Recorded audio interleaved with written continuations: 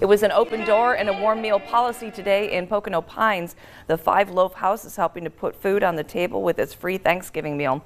More than 100 people came out to enjoy good food and good company at the pantry. It is an annual tradition from the nonprofit to give back to its community.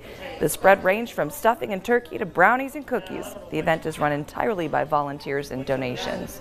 We're helping out the community that people don't have family to eat with or don't have money for food, and all my family actually is here helping. It's a great thing here. Yeah, and all the local restaurants, the Jubilee, Chat and Chew, Got Cookies, and Murph's Hideaway, they all donated the food, and people are just still in troves coming in donating food, so it's just great to meet everybody and just be a part of the community again. The holiday feast started at noon and wrapped up earlier this evening, leaving a community grateful for one another this Thanksgiving.